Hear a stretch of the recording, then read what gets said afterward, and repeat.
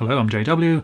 Today, do you need to wear gloves or use a cloth when installing new lamps or light bulbs? And the answer is, in most cases, no, you don't. Not necessary at all. So if you've got something like this, then it doesn't actually matter in the slightest, just shove that in. Although touching the glass will leave sort of oily fingerprints on it. Not actually going to damage anything, so no problem there.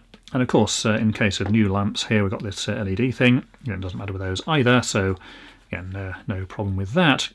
But there are a few instances where it is necessary to wear gloves or whatever, and that is primarily with halogen lamps, similar to this. This is a linear style, and these run at a much higher temperature, and if you touch the glass on these, then the very high temperature will cause the glass to go black, and in some cases can actually cause it to crack. So with stuff like that, definitely do wear gloves or use a cloth or something. Don't touch the glass directly.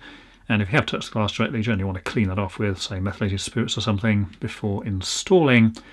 And the similar thing applies to these. Again, halogen capsule. You don't want to be touching that with your fingers.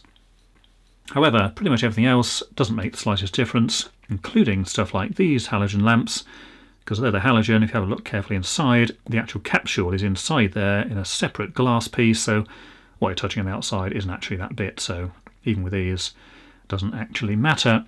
And I say basically all those are going down the road of being obsolete anyhow, and of course generally it's LEDs these days all the way, and certainly for them makes no difference at all. So in summary then, if it is a halogen lamp such as that linear one or a capsule, definitely avoid trying to touch the glass with your fingers. Use a cloth or gloves or a bit of paper or something.